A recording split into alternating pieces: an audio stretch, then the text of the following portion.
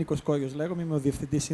My name is Nikos Kolios. I am the editor of Pemptousia and a professor at the Supreme Ecclesiastical Academy in Thessaloniki. A question for Father Kaliakmanis pertaining to his first slide, the first transparency, which we saw how many likes it takes to measure happiness. I want to share with you one of my experiences in Facebook, which is as follows. I think it's known to everyone almost. So very, very soon, when one has a pleasant moment somewhere else, one does a check-in and shares with the friends with the friends to whom he adds this. A few days ago, a friend of mine had told me that he had his wedding anniversary, and his relatives asked him, why didn't you post anything on the wedding anniversary? And he said that, well, I would do that for you because we wanted to add and show the good clothes, the nice clothes that we would wear, etc. Where do I want to end? It is very usual and common in the social networking media for people to want to show their own success story, even if we know that behind all that, behind the scenes, there is a whole tragedy. So people want to show that they lead a successful life and share this with thousands of other people. I want you to judge this, theologically speaking, and from the part of the pastoral care. It's a very nice question, but it would demand a very long answer. I thank you for this question. Just briefly to say that I think that if one has a healthy relationship with others in the real life, success does not depend on the number of likes. And a second thing is that we should focus on acceptance and the concept of acceptance, of being accepted by others. And allow me a third comment on the basis of what you said in the end of your remark. Obviously, since in real life we don't have the relation of love as this has been described by Mr. Kenneth earlier, I think that we find a way out through the internet. This would be my brief, my short answer.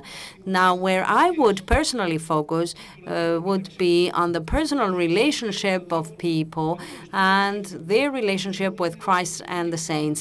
And I think that this is a key thing. Thank you. Thank you very much. Yes, first of all, I'd like to thank all speakers for giving us a part of themselves, for sharing with us. Now, Father Vasilios, on the basis of what you said, my name is Antonios Stylianakis, Father Antonios Stylianakis from Thessaloniki. On the basis of what you said on virtual reality, I think that sometimes we place too much emphasis on virtual reality. Since I am a psychiatrist at the same time, I think that every one of us has a virtual reality in them. And sometimes this virtual reality of the internet helps us get rid of the mask. You said that some people might manifest hostile feelings, etc., and they might be Christians. But sometimes, let me point out that this is helpful. Why is that? Because we come in, we are against other people, and they let us know some dire truths, but this helps us know ourselves better.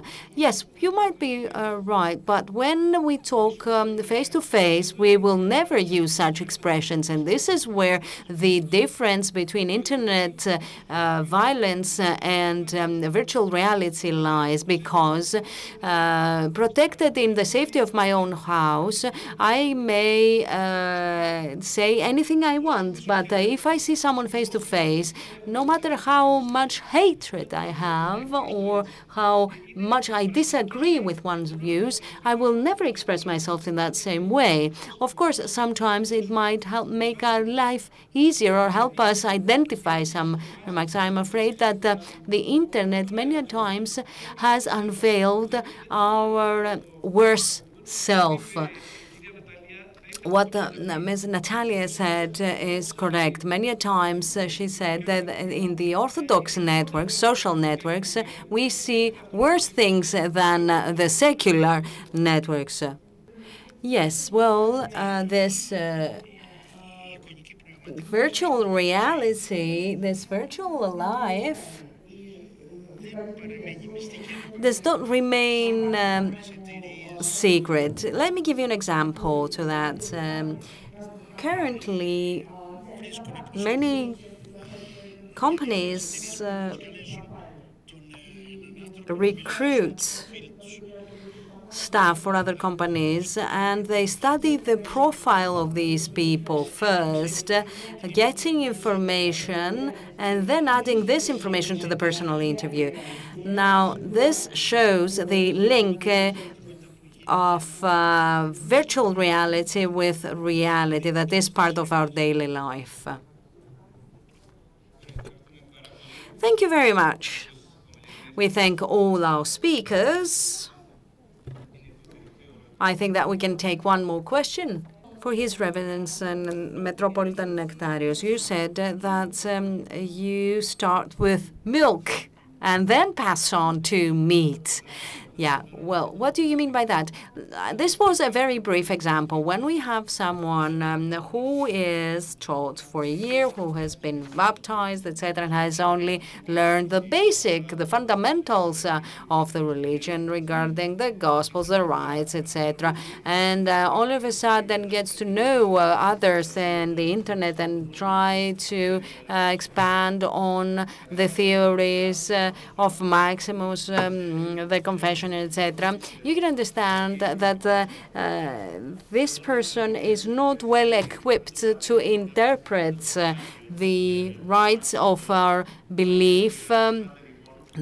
They cannot the sign of the cross correctly.